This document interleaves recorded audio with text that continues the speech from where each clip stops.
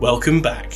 Despite the pandemic, 2021 has been a busy year for space, both for the US and for China and Russia, with launches of long-awaited projects, the development of SpaceX's Starship, brand new rockets exploding, and of course billionaires flying themselves up to space.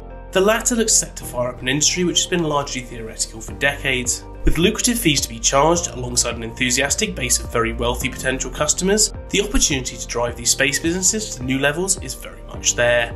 This summer, the US has taken such a lead that the space race in this area is almost an entirely domestic contest. So how did we get here? And what will the future of this industry look like?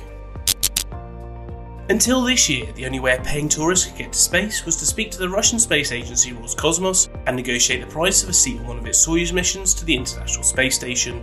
Over the past few decades, these flights have predominantly been sold to other governments, with NASA buying seats in significant numbers after the Space Shuttle retired, and the UAE recently flying an astronaut to the ISS. However, the first private sales of seats on these flights go back to the 90s, just after the fall of the Soviet Union.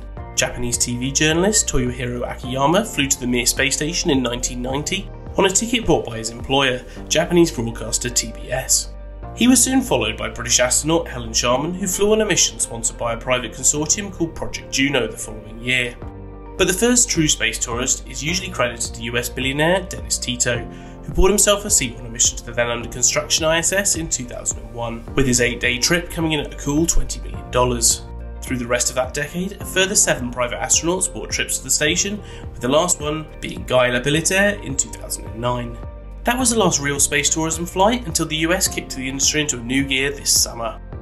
The idea of taking paying tourists to space isn't a new concept in the US. In the 70s and early 80s, there were proposals to build a removable cabin that could fit into the space shuttle and take over 70 passengers at a time into space for 3 days. This incredible project was part of a wide array of shuttle versions that likely needs a video of its own, but unfortunately never came to fruition and was permanently shelved following the Challenger disaster.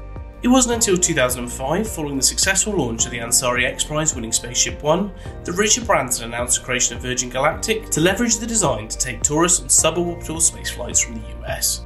Other entrants into the X Prize competition also looked to adapt their designs into potential tourism vehicles, but it's testament to how hard space, and human spaceflight in particular, is that none of these have yet to take a paying tourist into space.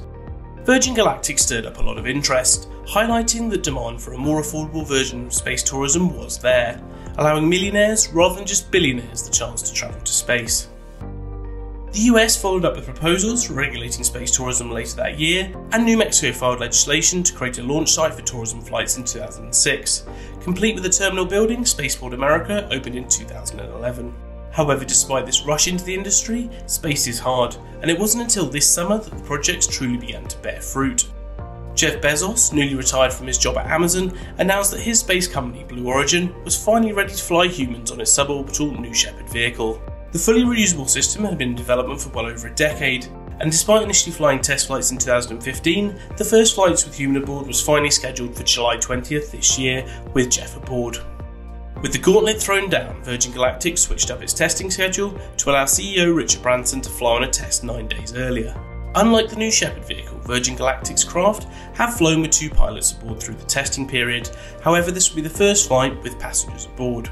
The successful flight of VSS Unity gave Branson the plaudits of flying before Bezos. However, the flight was entirely made up of Virgin Galactic employees. When Blue Origin launched later in the month, the crew contained Jeff Bezos and his brother Mark, as well as invited guest Wally Funk, who trained to be an astronaut in NASA's Women in Space program in the 60s. Alongside them was an actual paying tourist, the youngest person to go to space, Oliver Damon.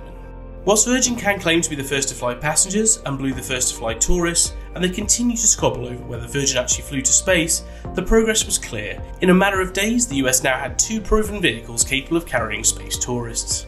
Then in September, the big guns arrived, with SpaceX launching the Inspiration 4 mission with 4 tourists aboard. Rather than the quick up and back trips in July, this flew all the way to orbit on a trip lasting nearly 3 days.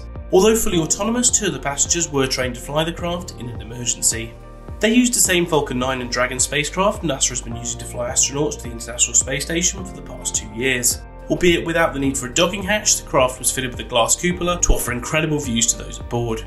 SpaceX has further ambitions for tourism. Its next generation Starship craft is in active development and is being developed to fly manned missions to the Moon and Mars. However, it has signed a deal with Japanese billionaire Yusaku Maezawa to fly 8 passengers around the Moon in the new craft in the 2020s. However, in the more immediate term, the success of Inspiration 4 has prompted a swarm of interest in similar flights. The company has already sold a private flight to the ISS to Axiom Space, which is due to fly early next year, following NASA opening up the ISS to such flights in 2019.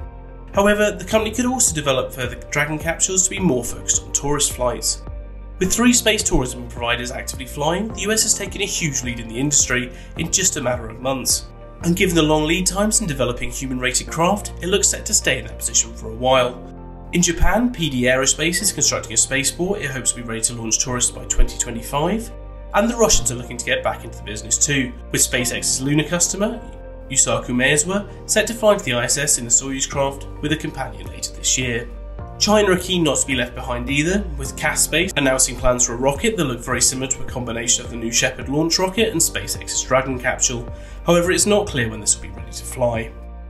The future of space tourism looks bright, with flights set to boom over the coming years. There are concerns over the environmental impact of these flights, but they will certainly provide a significant funding stream to the space industry. Whilst the industry is young and full of potential, it is working on the bleeding edge of science, and as more rockets launch, the potential for an incident increases. How the industry deals with such an incident if it happens will be key to its future. But with demand strong and development focused on bringing down costs to levels afforded by more and more everyday people, tourism can become one of the biggest parts of the space industry in the decades to come.